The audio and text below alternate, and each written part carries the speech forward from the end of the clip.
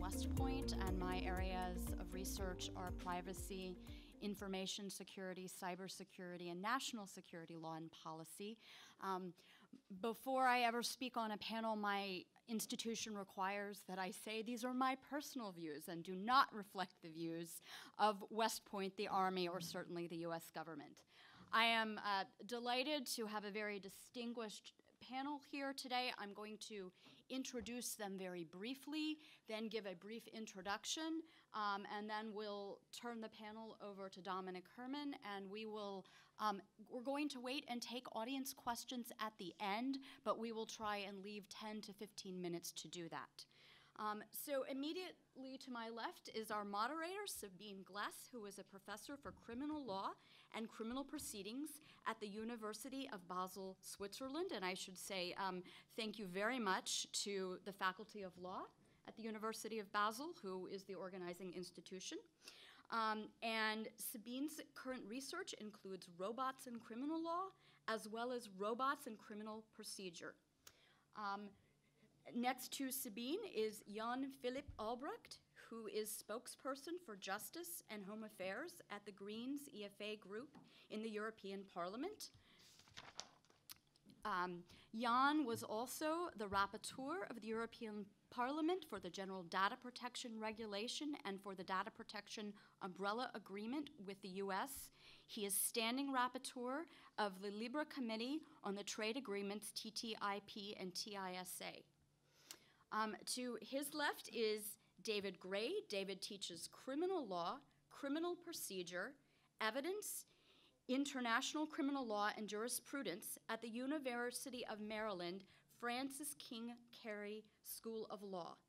His scholarly interests focus on criminal law, criminal procedure, privacy, constitutional theory, and transnational justice. To his left is Dominik Herrmann, who is a full professor for privacy and security and information systems at the University of Bamberg, Germany. Dominik works on the design and evaluation of usable and unobtrusive privacy-enhancing technologies with a focus on protection against undesirable tracking of online and mobile users. And finally, Miltos Kyriakidis is a senior researcher working in the Singapore ETH Center and is involved in the Future Resilient Systems program. He is conducting research on human performance, human-robot reliability, safety, and reliance of critical infrastructure. Thank you, Stephanie. There's nothing more I could add to these introductions, except that Stephanie and me, we connect because in her former life, she has been a federal prosecutor. She never prosecuted me, but we discussed a lot of details of criminal procedure, and actually this is my role as a moderator. Whenever we drift away from criminal law, I will bring us back to criminal law. And now it's Dominik's turn. Actually, let me give a brief framing introduction to the panel. That's good. Sorry. No worries. So imagine a driver safety program facilitated by Apple's iPhone 3D mapping technology, which utilizes a so-called true depth camera. As reported in the Washington Post, this camera produces a wireframe representation of a driver's face and then maps a live readout of 52 unique micro movements in the eyelids, mouth, and other facial areas and features. When such mapping is combined with other software programs that analyze facial expressions and movements, a tired or distracted driver could be detected, a warning issued to the car's onboard system, and if necessary, mechanical interventions initiated. The more a driver uses the technology, the better it works, as it learns to read and understand each driver's facial expressions with an ever-improving degree of precision and accuracy. Additional sensor technologies integrated into the car's onboard system that measure breathing changes, heart rate, and body temperature could further enhance the car's ability to detect a tired or distracted driver. Insurance companies would be sure to incentivize the use of such technology, as it would reduce their financial exposure and it would save lives. And law enforcement would be interested as well. Such systems would allow them better to determine the causes of accidents and would also provide opportunities for early intervention when tired or distracted driver data is made available to police officers in real time, allowing them to screen every car and driver on the road and to pull people over for sustained distracted or drowsy driving. But this is only one example of how the machines in our lives can greatly improve our safety and enhance our health and well-being. Let us not forget the humble refrigerator.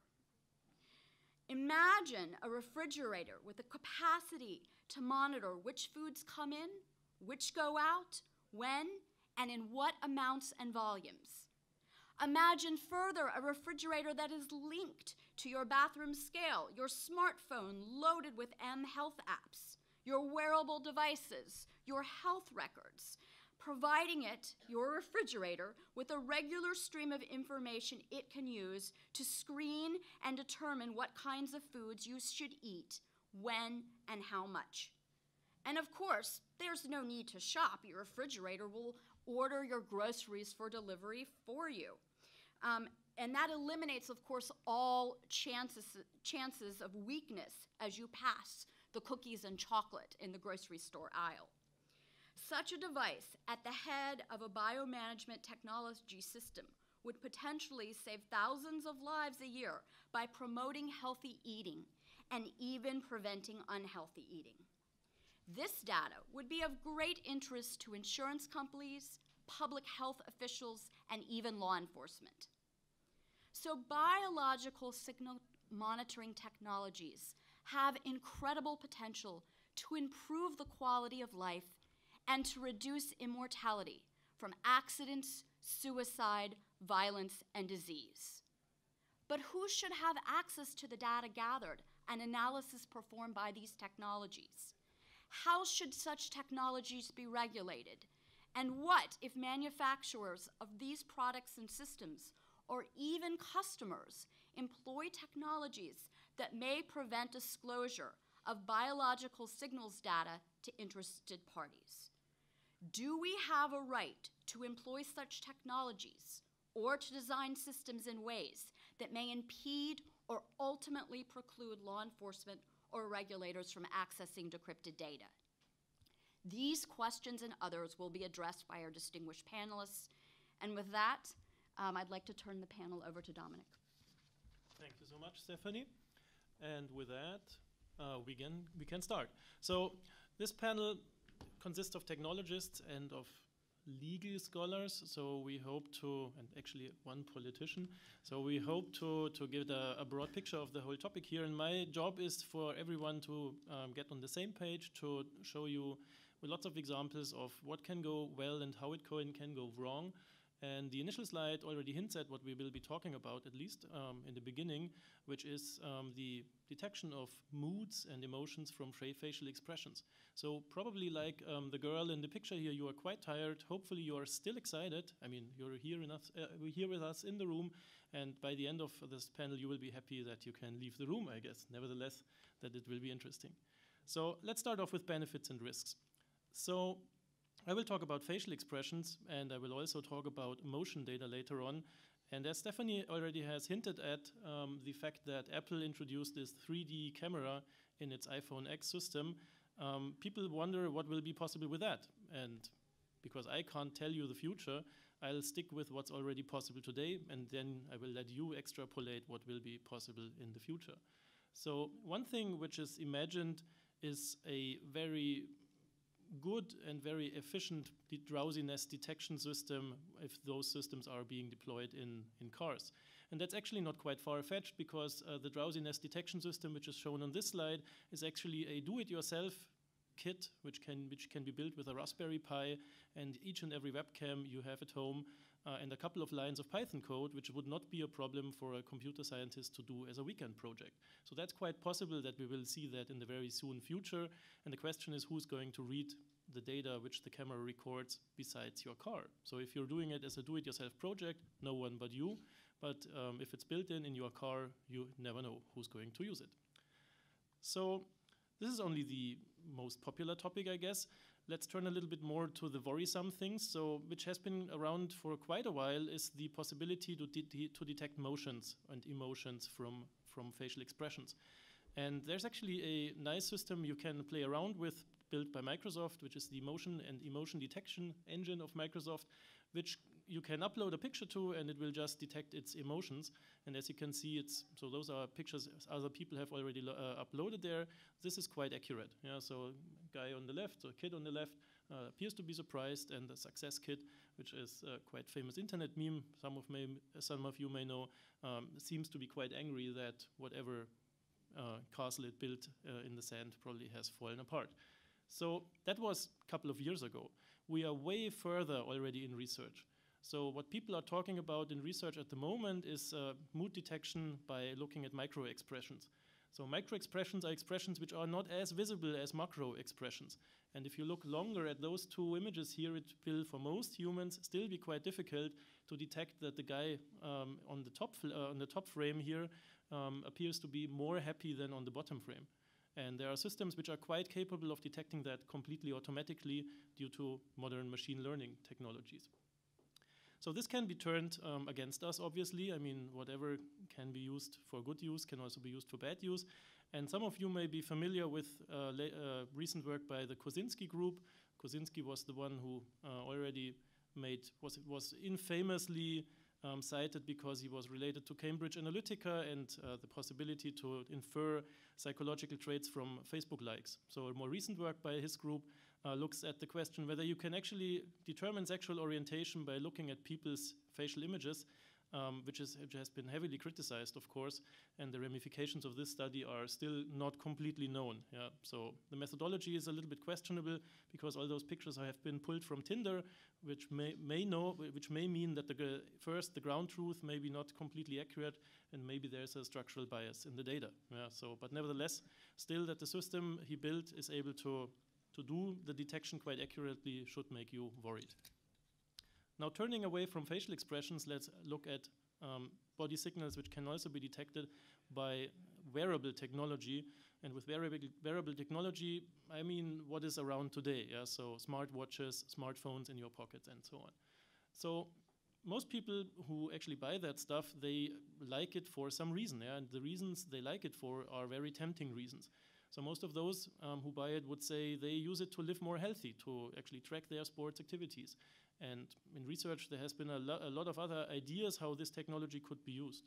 One thing which you could use it for is actually the prediction of heart attacks and strokes by just wearing a smartwatch which accurately enough measures your heart rate. It could also be used for a public infrastructure. Imagine a smartwatch which you wear during driving a car. Whenever you drive over a pothole and your car bumps into it, this could be automatically uploaded to your government's public infrastructure services so that they can send in the guys who fix the pothole.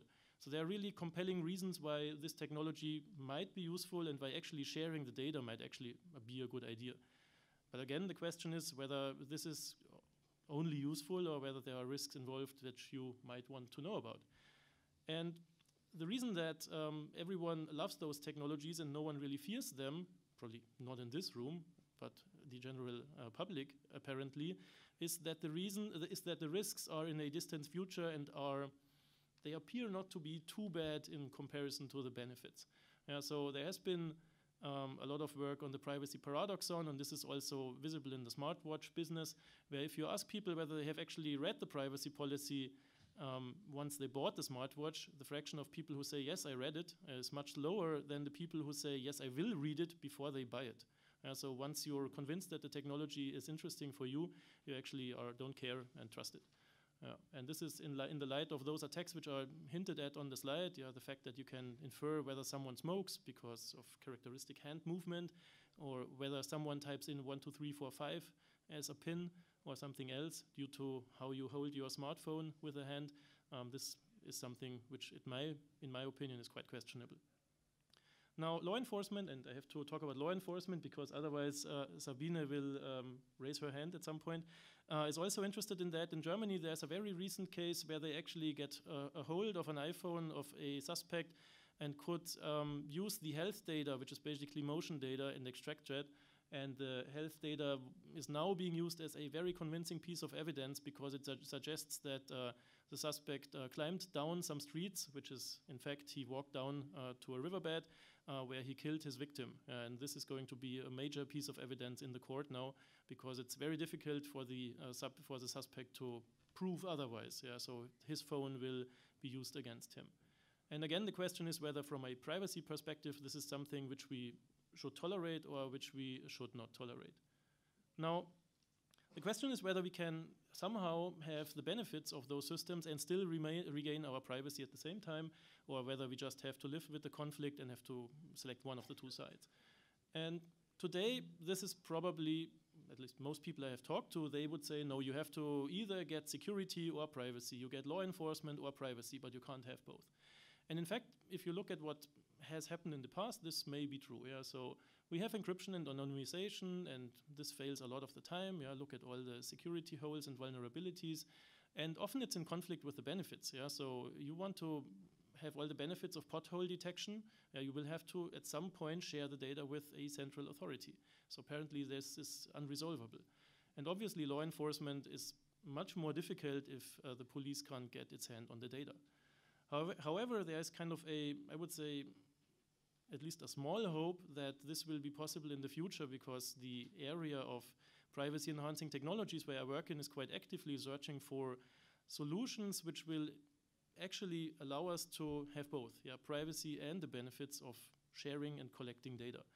And technologies which will be relevant here, so you could keep that term in mind, is what is referred to as revocable privacy, which is a concept which means that privacy is technology-wise guaranteed unless some rules are broken, and people who break those rules will basically automatically lose their privacy. That's different from today, where basically a police investigator decides when the privacy is to be lost, and in future this could be basically delegated to technology. Now, this will not come for free. The market will not adopt that because of market forces, but I think we will need regulation as an incentive. And with those three statements here, I will leave you. So I think that sacrificing privacy is a natural thing, because we are all humans and we want to be gratified immediately. So we always will trade in that. But there's technology on the brink of what we have today, which will help us in the future. And I think this will not come for free. We will need incentives to deploy it. And that's where I hope that regulators will understand that it's their part to do something. So thank you so much. Thank you, Dominik. And you nicely referred to law enforcement, but I won't let you off the hook so easily. You never stated your opinion. Do you think there's a red line, or you think everything could be used as evidence against? So my opinion on that topic is that it's too dangerous to take data as evidence in court, because data can be fabricated, data can be manipulated, and data can be, and that's probably the worst thing, it can be intentionally omitted, which is impossible to prove. So if you have some convincing evidence and you just get rid of it, then no one will be able to prove that there was evidence of this kind, because deletion of data is traceless, and that's something which is quite worrisome and very different from evidence, like physical evidence. So I'd like to turn to Jan now, and specifically ask you what principles should inform a regulatory framework for access and disclosure of biological signals monitoring data as our politician. I would first of all get into that question if data should be used in criminal investigations and in courts, because I think that question is and has been answered very often by reality, and that is that when it comes to very severe crimes, when it comes to terrorism or other issues where, like, for example, sexual abuse or issues where the public is really aware about the fact that there needs to be an answer also in the name of justice, that data will be used. Data will be accessed, will be used, and will become evidence in courtrooms. And that is one of the reasons why I think if we talk about this in a way that we say it's fine that the data is there, but it shouldn't be accessed by police or justice authorities, then I think we're on the wrong track, because that won't be the case. And I say it as a politician who is absolutely, from the beginning, who got into politics to prevent police and justice to unproportionately access information. But I just see that the amount of information which is generated in our new technological devices which we develop, and we have seen some of the applications, that this amount can't be just put into the hands of like businesses and individuals, consumers, and bring us all new opportunities. But on the other side, we say it can't be available for situations where we talk about criminal investigations or other law enforcement aspects. It will always be in the same way also used and accessed on that side. And that is why I would also follow up to that idea of saying if we are going into the direction of further developing this ground, which we are all doing, of having facial recognition and motion recognition, for example, in cars, but also in other situations, then we should think about this from the first place and think about it in a way that we say, okay, if we don't want to end up, to let that end up in a courtroom, we perhaps shouldn't just use it as personal data in the first place. So to make things anonymous from the first place in those environments, like in self-driving cars or in car assistance systems or in data collection and sensors when it comes to these holes in the street and so on, we should just make sure that this is not individualized data and not a personal data, because in the end we will always be able to access that. And then, of course, there will be always the situation where we have personal data, because it's the question who owns that car, for example, and the question, I don't know, when I want to identify myself, for example, by, I don't know, my face. Now we have this Face ID discussion with Apple and so on. There are these situations that then the safeguards are high, so that I'm, first of all, informed about what is happening here, that maybe this data can be accessed, for example, by law enforcement authorities under this and that ground, and first of all, and that is one of the biggest questions right now, which jurisdiction does it fall under? So which laws do apply, etc., etc. So I think that there the regulatory framework is the most important when it comes to identifying or identifiability of this data to a person.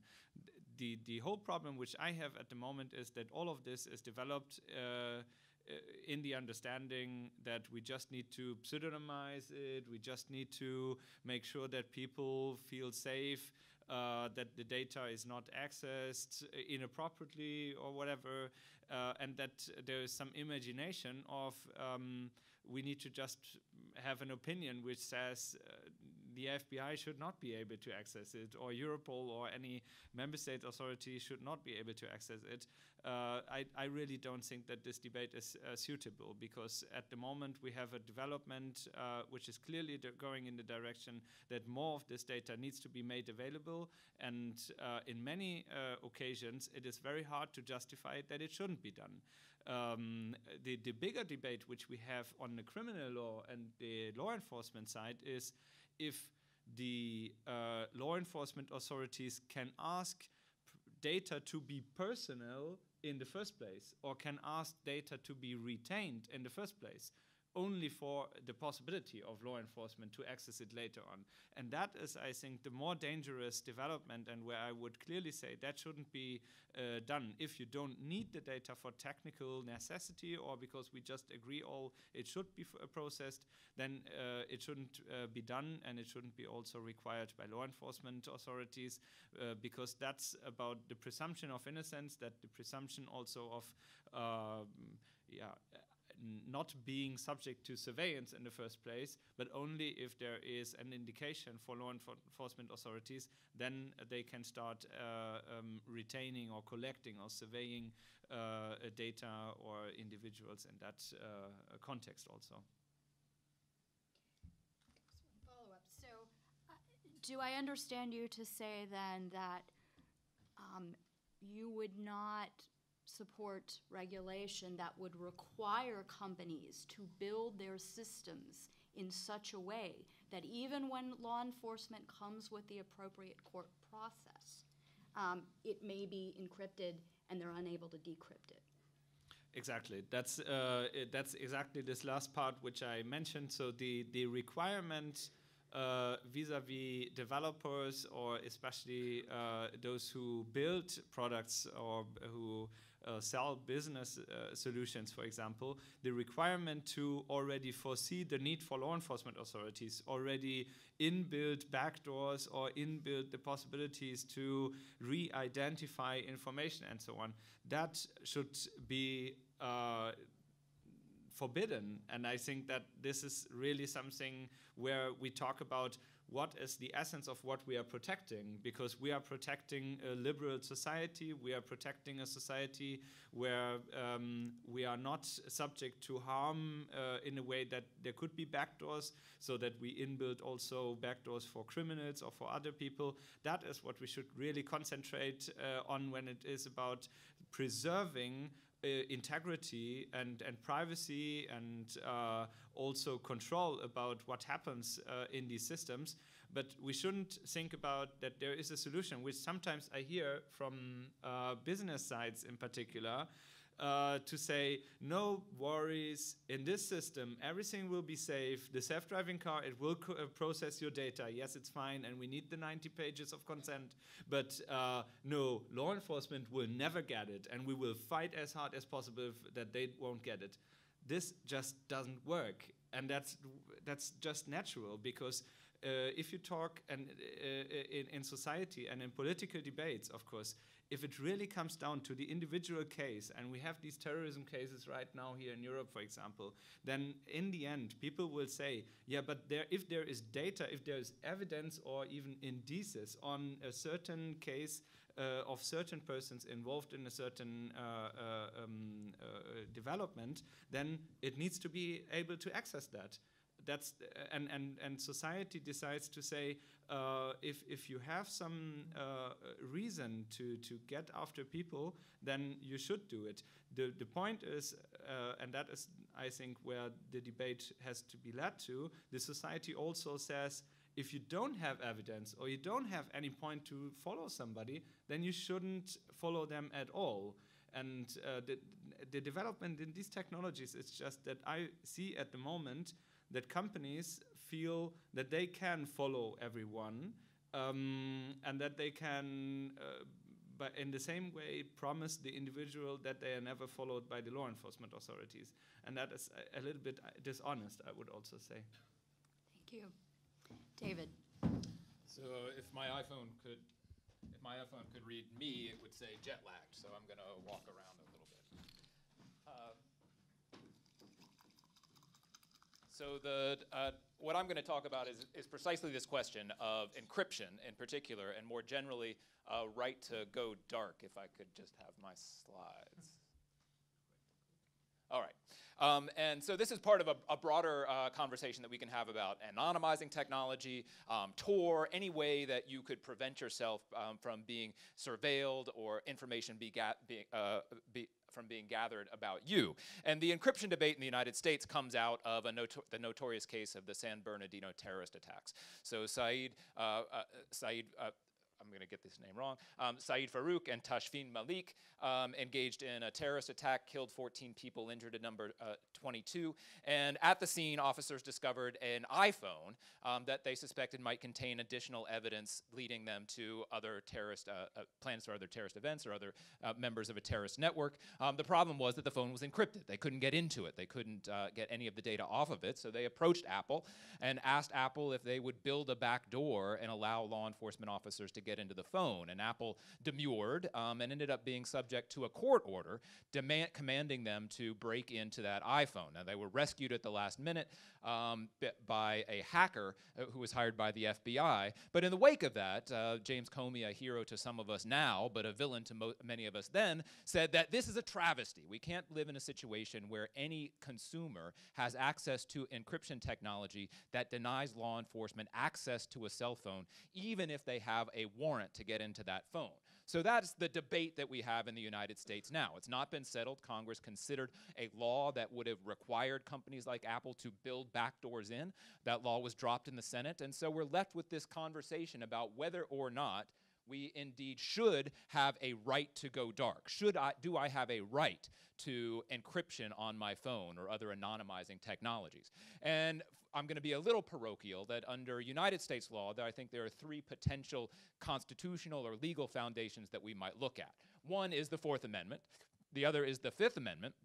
The Fourth Amendment protects us against unreasonable searches and seizures. The Fifth Amendment protects our right not to be compelled to witness against ourselves, and common law privileges, which protect security and communications with a range of professionals. And so I'm going to give you a quick sketch of what the arguments for a right to go dark, a right to encryption might look like under each one of those legal foundations. So this is our Fourth Amendment. It protects a right of the people, importantly, to be secure against unreasonable searches and seizures. And the Fourth Amendment is governed by, the real lodestar, the real centerpiece of the Fourth Amendment is the question of what constitutes a search.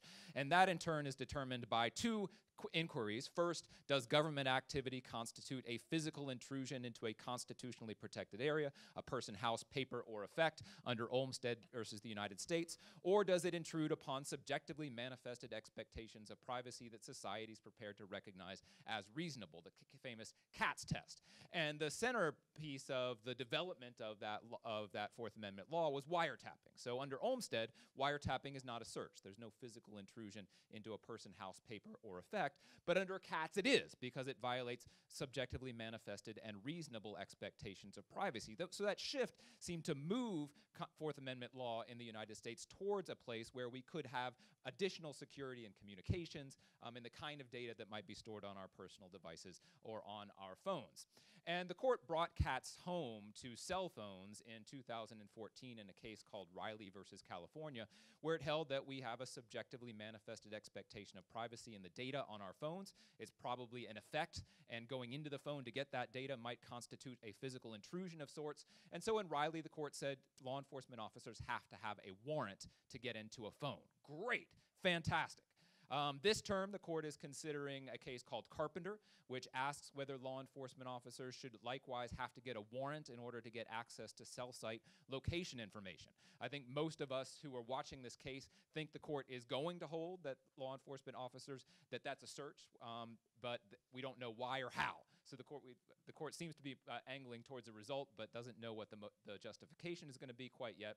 But again, that would be great. It would provide protections of that cell site location information. But the problem is, of course, that it's not an absolute protection. Law enforcement agencies, and it only engages two very narrow circumstances of what might concern us as privacy advocates and privacy scholars. Left untouched are a whole range of visual surveillance technologies, big data surveillance technologies, biometric surveillance technologies that simply aren't covered by existing Fourth Amendment law. And then, of course, there's the problem of national security surveillance, which might not respect the Fourth Amendment at all or would dodge around its edges so that even the things that are protected by the Fourth Amendment might nevertheless be subject to governmental intrusion.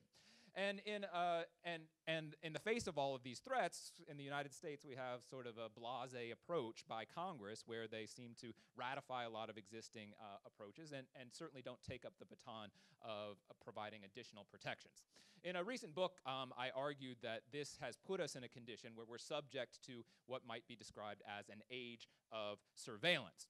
And so the book tries to address that age of surveillance question, the challenges to the Fourth Amendment, by engaging in an originalist rereading of the Fourth Amendment that really recognizes its collective dimensions and makes the argument that we have an absolute right under the Fourth Amendment to guarantees against discretionary governmental searches that are effective in limiting that discretion, enforceable, and parsimonious with respect to the interests of individuals, the people, and the people both on the privacy side and on the law enforcement and security side.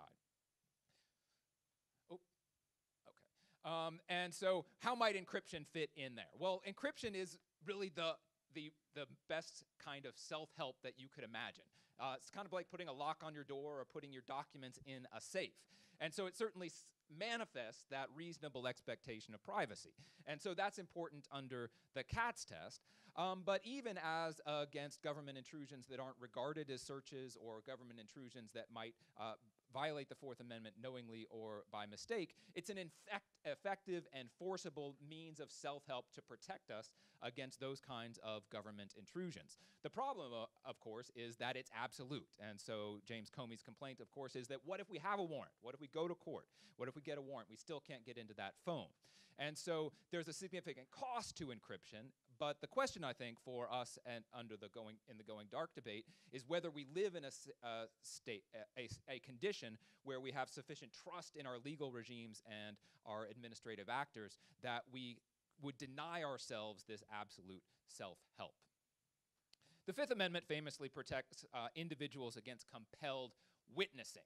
And back in the very beginning of Fifth Amendment jurisprudence that marks the modern era in 1886, the court held that we have a Fifth Amendment right, that United States citizens have a Fifth Amendment right to documents that they produce, and that the compelled production of those documents, if they contained incriminatory content, would be a form of self-incrimination, and that compelled production of the documents would be barred by the Fifth Amendment. Sounds fantastic, but what the court gave in Boyd, it took away in Fisher versus United States in 1976, and held that if somebody voluntarily creates a document, that is not compelled witnessing, and that therefore the government can compel the production of that document without violating the Fourth Amendment. So if you confess to a murder in your diary, hoping that your diary won't report on you, the Fifth Amendment provides absolutely no protection against the government getting access to that diary.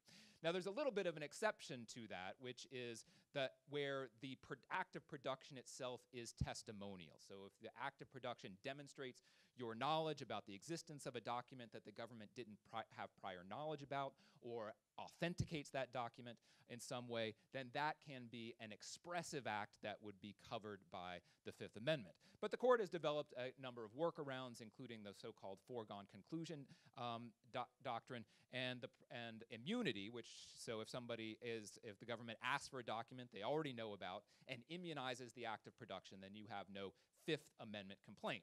And so under that regime, a number of courts have held that that an individual can be compelled to decrypt their cell phone, including biometrically, that's easy, but including entering a passcode. Even though entering that passcode is a production of a mental process, the product of a mental process, that can be compelled as long as the government knows with reasonable certainty what it's looking for in the phone, and they immunize that act of production.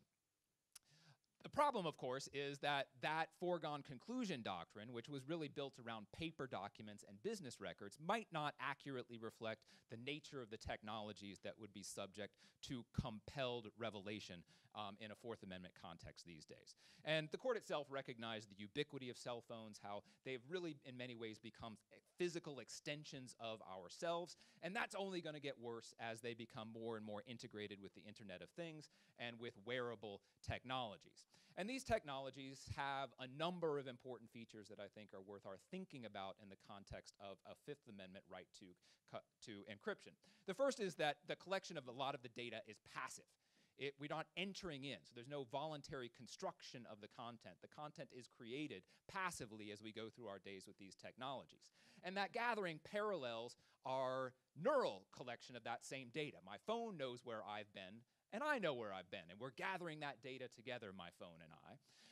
And that data is integrated a lot across different technologies. So it's not just my phone that knows where I am, but also my wearable, and integrated with me. And so in many ways, I sort of rely on my phone to tell me where I was, so I don't have to try to remember that, because particularly in my current state, I can't remember where I was earlier this morning. And so I rely on these devices more and more as extensions of myself to do the kinds of things that I normally would have done with my own brain. And so does this lead to a Fifth Amendment right to encryption? Well, the traditional Fifth Amendment right was the secrecy that I had in my own brain, right? There's no brain scanner that they can use to get my thoughts out of me, to get the results of my mental processes out of me. But as I become a cyborg, maybe the only way to replicate the natural protection of my skull is through some kind of encryption. Okay, so one last potential source of law, common law privileges. So under American law, the common law provides for protections, protected communications in a number of different circumstances, including doctor-patient, psychotherapist, marital, and clergy, which are going to be the important ones for us. And courts in general are very reluctant to recognize these kinds of privileges because they have tremendous cost to truth-seeking. Courts only do so when there's a significant public policy justification for recognizing that privilege. And so might there be that kind of argument for some of these technologies? And particularly when we talk about some of the technologies at issue here today, driver monitoring, health monitoring, psychiatric monitoring, the use of medical devices, even devices that monitor if my child is wetting the bed, all of these are technologies that have a very important role to play in advancing important personal goals that also are of social importance. And of course, those devices operate in close contact with us, and in order for them to do their job, we have to be open and honest with them. We have to share all that information with them. So does that put them in line with things like the doctor-patient privilege, like the marital privilege, like the psychotherapist privilege, like the clerical privilege? Well, I think that there's a good argument that they very well may. And so the same right to privacy, to secrecy in those communications that we have with persons, we ought maybe also have in the context of our communications with our technologies. Thank you very much. You are lucky that he didn't call you to answer his questions. If you would be his students, he would do that. I now know that Stephanie would love to make a constitutional case against this case, but that would lead us to some US constitutional discussion, and we do not want to go that way, I think. So I will try to bridge what you just said to what Jan-Philipp said before. You made a very good case against the government. So now, is there a right against people who sell us all these nice gadgets to go dark too? Or isn't there any? So do you mean that should my cell phone provider be able to encrypt that data and protect it? And so I think a lot of that depends on, well, just take the common law privileges as an example. A lot of that depends on how we conceptualize my relationship with my phone company. We think about my relationship with my phone company now in purely business terms that are familiar from when phones were landlines. But my relationship with my phone company is going to continue to get a lot deeper and more intimate as time goes on, and that technology is also linked in with, and my phone company is selling me not just phone service, but also exercise support services and physical health services. And that's the way that these technologies are going to be integrated across commercial platforms, but also with us. And so if that's right, then it seems to me that I ought to be thinking about, if not now, then very soon, my phone company in the same way that I think about my doctor, that those are very private communications to which I have a right that they not be disclosed. And if that's right, then it's my phone company's obligation to enforce that right on my behalf. So if the government comes calling, they have to say, no, I won't hand that over. It's privileged communication. So would you extend that as far as in the Apple versus iPhone case that you started out your presentation with? As you noted, the government had a warrant for the phone, but ultimately hired a third-party entity to break the phone. Did the government, in hiring that entity, commit a Fourth Amendment or Fifth Amendment violation? So in that case in particular, it was a little bit easy because the owner of the iPhone was dead, and so probably his constitutional rights died with him. But the broader question is, should I have the access to technology that makes impenetrable my devices in the same way that my thoughts and memories are naturally impenetrable by virtue of my biology. And the answer to that question is that a big question mark. I think that's a legitimate question to be asked. But one of the real problems that we have from a Fourth Amendment side now is an absence of responsible congressional regulation of law enforcement activities, and the failure of the administrative state to regulate itself. So you take the easy case of a warrant for a phone by and sure, in a world where there is a complete set of regulations that make me completely comfortable in my Fourth Amendment rights to data and the content of my devices, then I'm willing to allow that to go forth. But that's not the world we live in. And so I think encryption might be the self-help that we get for living in a world that is can fairly be described as compromised in terms of justice and privacy. Thank you, David.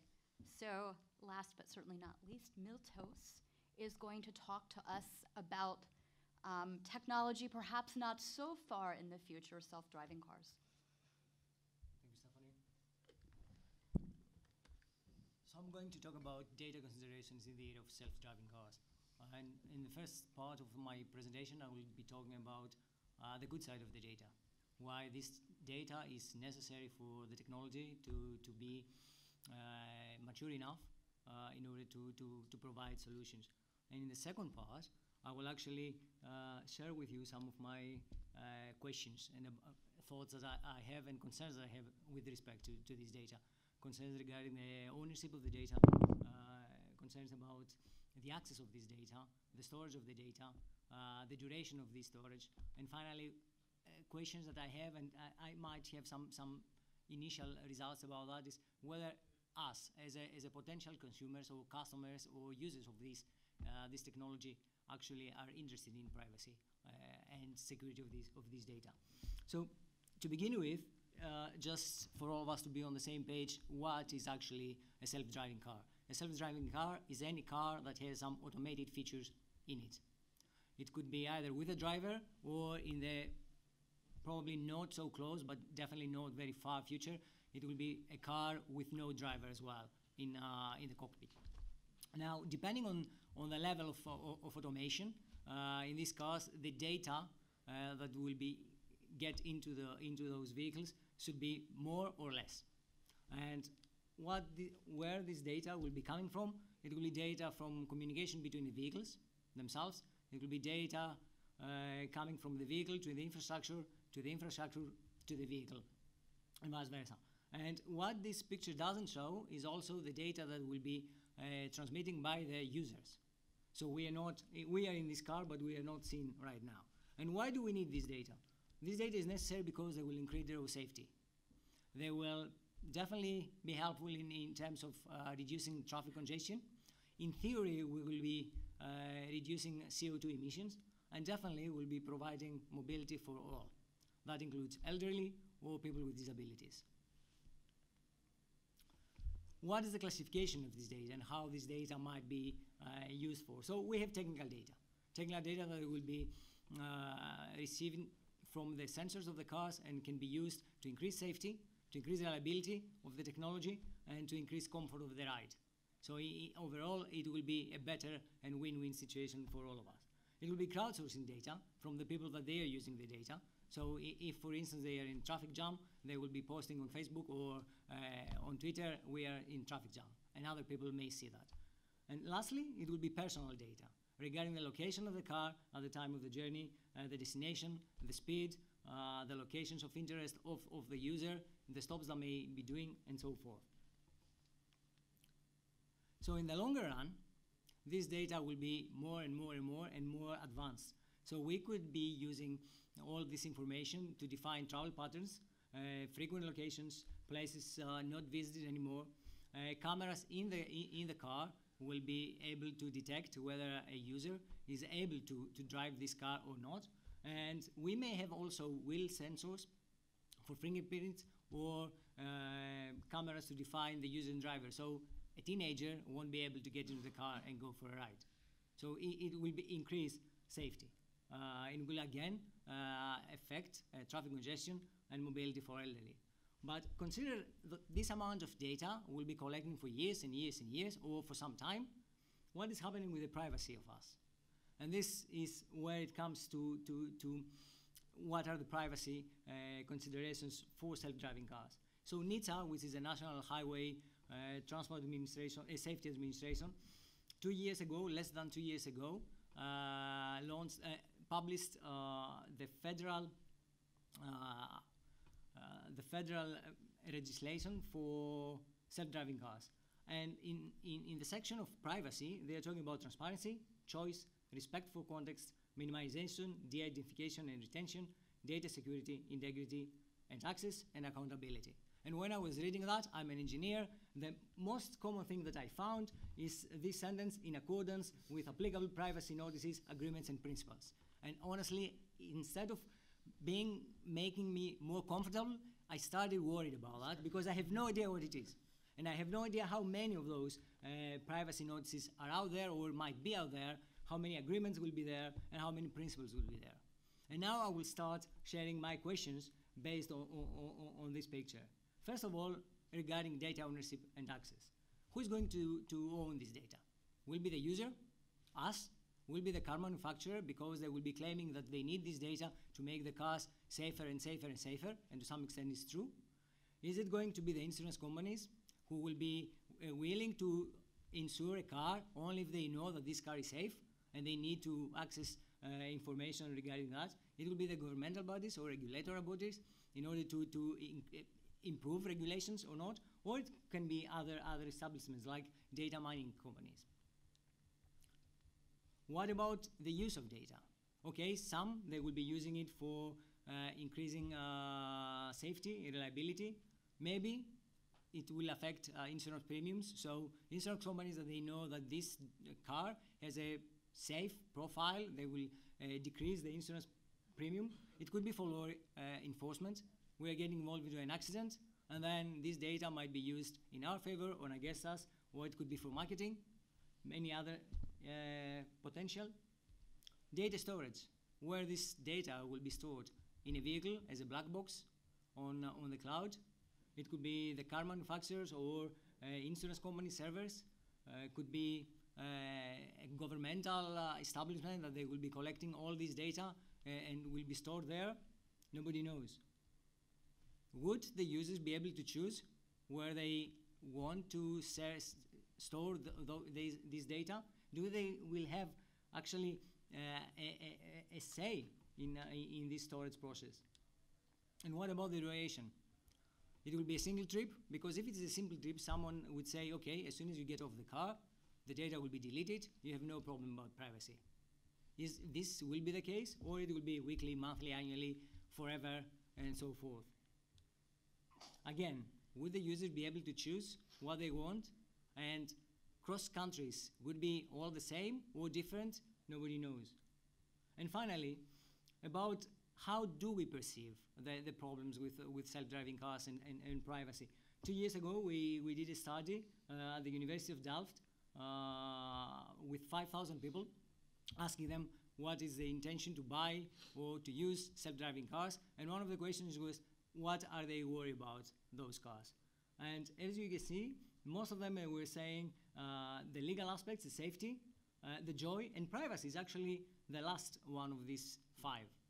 And this brings me to the question, actually, do we really care about the privacy of our data? For instance, when I arrived at Brussels 2 days ago and I was at the airport, the first thing I did is I logged in the free Wi-Fi of Brussels Airport. Did I read the terms and conditions? No. Did I give access to my data to them? Probably yes. So what I think is the takeaway here is that definitely we need data if we want to have self-driving cars on the public roads. The more data we have, the better the cars they'll become. So we will be having safer roads. The less congestion we will be having, the more comfortable rides we will be having, and definitely we will be offering mobility for all. Now on the other side, and on the downside, is that if we overlook the case of privacy and handling of those data, this might be an issue for acceptance of those vehicles. So it is in the end a trade-off or a compromise whether we are more willing towards safety or more privacy, or where we can find that balance. Thank you very much. Thank you. So we have about 12 minutes left. Thank you, panelists, for all staying on time. So we'd love to invite some questions from the audience. Hello, Tobias Morschutz from Datenschutzraum. When I look at the development of these technologies and principles that are developed now, I ask my question, what happens if the sensors get better and better and we have more and more sensors out there getting a better and better picture? We have already the point where the movement sensor in the smartwatch can read the password when I type the password. What happens if I have 1,000 sensors around and every device knows everything about everything I do? May I follow up with the question? Because, you know, you were arguing for both of you, actually, the right to go dark against government and private. But with the connected traffic, that would not be a possibility, I think. Because I think it would only work if we have a car-to-car connection and the sensors that collect all the data. Actually, we probably would have to tag pedestrians so that the car would realize there's a small kid. And so I think with the more complex machines we have around us, probably the right to go dark diminishes. So I really do. My paper is a true research project. I'm not really sure where it comes out. I have sort of two versions now at this point. But I think it comes down to a question of public policy and a reflection of where we are in our relationship to government entities. And so if we have a responsible public policy debate and government accepts and respects reasonable limitations on its access to this kind of information, then the world that you describe as a maybe, I think, is an inevitable one. And the real question is, have we had a sufficiently robust and responsible public policy debate that we don't need to resort to the self-help of going dark? Or do we continue down the road that I think we're on now, where we don't have that debate and all that citizens have are the kinds of self-help that we would describe under the umbrella of going dark? Can I just add, David, you've done in a very small amount of time a Herculean effort of addressing the constitutional issues around the going dark debate. But I want to point out that much of this debate is often framed in an information security, cybersecurity context, that if companies are forced to build their systems and products in a way that always enables government access, that is very harmful to cybersecurity. So I just want to make sure that it's not just a constitutional debate. In fact, you're one of the few people I've heard make such a strong constitutional case versus an information security or privacy. We strive for novelty, if not responsibility, as academics. But you're absolutely right. And the other dimension of particularly with respect to encryption, is the First Amendment rights of companies. So Apple resisted the court command, in large part on First Amendment grounds, arguing they couldn't be forced to speak, and they resisted the proposed legislation on the grounds that it would prohibit them from engaging in speech, namely the writing of encryption code. Maybe I will just jump in at that point and try to repeat my observation that I don't think practically, and that follows up to that point that it's hard to go dark in a connected infrastructure, because as we just heard, like, it will be about data being exchanged and about a lot of connections. And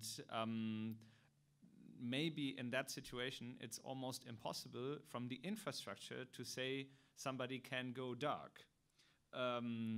What I see is more that if we are going more and more into that kind of interconnected infrastructure and everyday communication, then the principle needs to be dark and the right needs to be going light, so that I can trust on the fact that connected cars and sensors trying to get track of everything in our life are by default going dark, that they don't know anything about me. They know something about the air in this room, or the not existing air in this room, or they know something about the number of people, or about many things about us, but they just don't know that it is exactly me, what they know about, and that they can identify me, but that it is up to the individual to decide, I'm going public with it, or I'm doing the identification because I just would like to do something, because only then somebody still can decide to go dark, because that it is almost impossible to do that if we have these interconnected devices working on the basis of identifiable data all the time. People are even not understanding anymore, and that's the example which you just showed. You log on to the Wi-Fi, you don't even understand that you are sending a lot of personal data out in that situation. You don't understand what's happening, and then of course you lose the overview, and then it is up to only very sophisticated lawyers to defend themselves in front of court and to refer to the Fourth Amendment or to the right to data protection and privacy in Europe to deny government access to that data. So I think that the concepts which we have constitutionally are right. The point is just that in the digital connected scene, it is almost impossible to uphold them without having regulation on technology and how technology is being developed, so that these principles are inherent part of that infrastructure in which we are living. Dominik? Yeah, from a technology point of view, from a computer scientist point of view, that what Jan says is very desirable, and actually, ideally, none of us would generate any data which is going to be shared. But as I hinted at in my presentation, this is probably not going to happen, because the benefits of sharing the data will be so tempting. Everyone will obviously see this immediate gratification of doing it because you get something in return. Yeah, and sometimes it's free content, sometimes is that your life quality will improve, and the perceived risk of your privacy loss is just too small. Yeah, so from a psychological point of view, there's no way in winning this trade-off battle. Yeah, you will always be tempted to give away your privacy, and that's why I think if we really as a society want to have privacy, we can't let the market use its own forces. Yeah, this is a classical thing of market failure. You would have to have regulation which, as Jan says, by default enforces that data is not going to be shared with whomever, with whatever. By default, you're basically dark, and that's also something which is very difficult to pull off. Yeah, because everyone in the society will always see and believe that the benefits are there, they are quite tangible, so why not share it? Yeah, so why should we by default not share it? Why should we restrict ourselves to not doing it? And that's what I find in this discussion so interesting. Yeah, so how can we actually convince the average guy on the road that not sharing is actually better in the long run? More question? Just walk up to the mic. I think you have to walk up to the mic, or we do them both. And Niels from the German Bundestag worked there for the Greens. So I thought that was very interesting to to say the individual will immediately see the possible benefit for himself. But I also found it interesting that in the dogmatics of your book, I think, or from your approach to constitutional law, you actually come up not with an individual solution, but you look at the context of relationships and you construct it that way. And you see the privileges, like between a lawyer and his citizen he works with, or the doctor. And so you are immediately out of this individual benefit perspective, and you're looking closer into context in which data is flowing. And so I think the whole privacy discussion will be more specific, not just looking at individuals and this individual right, but more specific into the context and the possible construction of a protection there. And that will make it more understandable why we have to move in with regulation, maybe. And there were two panels that were relevant to that today that I guess they're all broadcast, you get to see them later. But one was the first panel of the morning where it was suggested, and I think it's quite right, that privacy is fundamentally a collective good. And so I've made the argument that the Fourth Amendment protects collective rights. And the other is that there's a developing call for an ethics of data collectors and other entities that generate or have our data, that they should stop thinking of themselves solely as independent Machiavellian corporate interests, but rather as having a unique relationship with their consumers and users that has its own internal ethics. And so I think we'll see developing, hopefully, an ethics of technology companies that parallels the ethics of doctors and the ethical codes of clergymen and so forth. So we start to have a better understanding of what the duties of protecting private communications between ourselves and our technology companies might look like. I have a question, or I have the impression that the aspect of power differences is somehow missing, because if I say I can decide whether my body signals will be used or not, but what if I'm a former drug addict, or if I'm a pregnant woman or whatever, and I'm in an interview, then I think I would have the right to not let the possible employer know that in advance.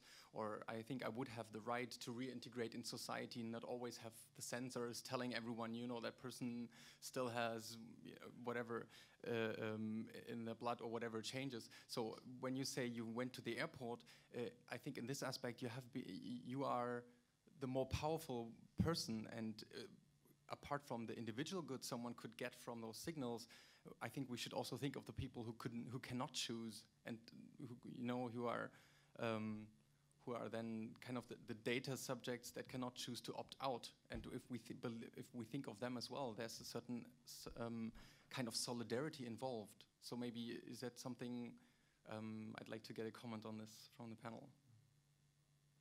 Because in my feeling, it was very individualized, the responses.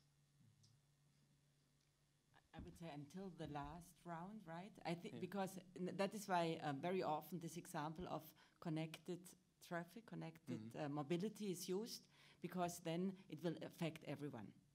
If you will drive a car in the future, and the car industry makes the case that safety is a lot better with automated driving, you driving a car by yourself, you will be a risk. And there will be a time when you will not be allowed, a human will not be allowed anymore to drive a car because it's much too risky. He could be tired, he could have had some beer before he went and on this drive, right? So I think eventually, we will all be in the same boat. And that is why it's so important to discuss that now. So I agree with you.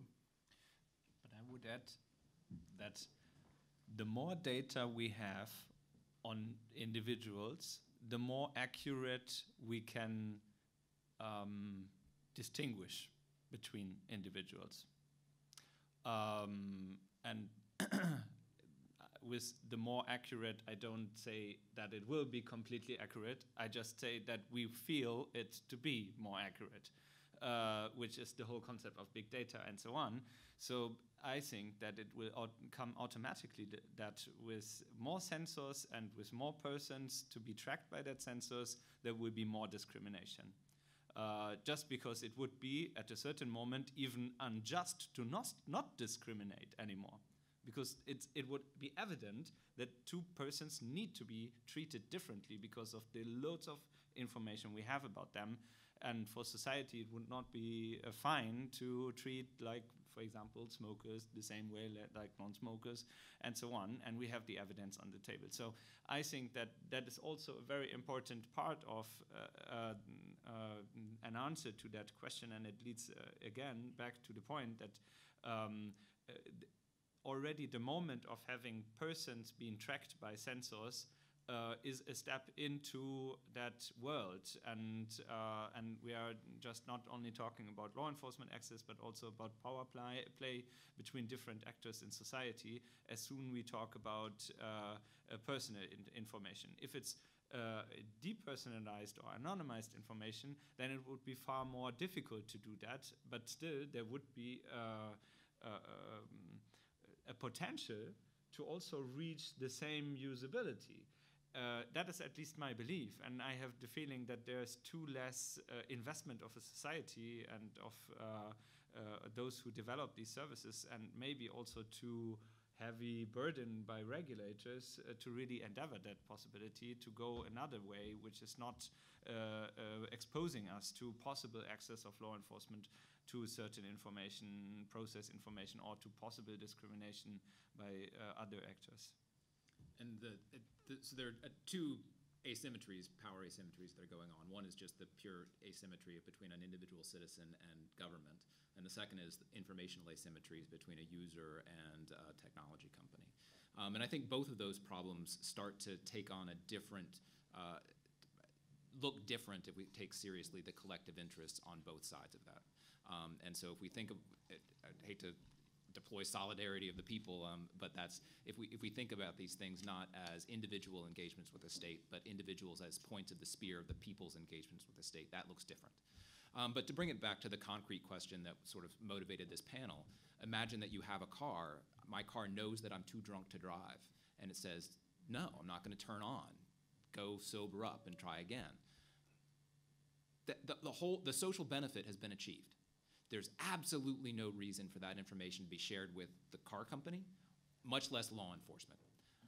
And so the real question here is, should that information, the public policy benefits of that sensor technology and the genesis and analysis of that information, should that then be something that's accessible to law enforcement? And I think there's a good case to be made that no, once you've achieved that social benefit, it's something that in order that the right balance of powers should leave that information in a black box on your car, which I think would be fantastic.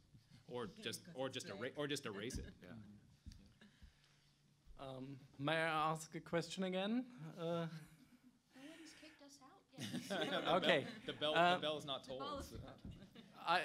You just say the car identifies you are drunk or tired or something like that, and my colleague already has a car which has such a sensor in it, and he just has the wrong face or the wrong mood or something, I don't know. Every time, independently, what time of day it is, how much he slept or so, he sits in the car, he turns the car on, and the car tells him, drive, brake, stay, let the car stay, you're tired, you cannot drive. This is the question. And if he drives without this, what will the people think that see the data that says he drove while tired? It's not so much the question what the people will think, but I mean, there was actually a case in Switzerland that someone was told by his car he should not drive anymore, but he thought that he's perfectly okay to drive, and he hit someone. And later in court that was disclosed and was used as evidence against him because the car told him he should not drive, and he decided to drive anyway. But then, as we learned from you, and as you pointed out before, that's not very reliable data at the moment, but he had no way to make a case to challenge this data. And so there's the whole story about how we, in the future, if such data will enter criminal cases, how will defense be able to challenge such data? But I think even if they don't kick us out, we have a right. Yes. Thank you very much.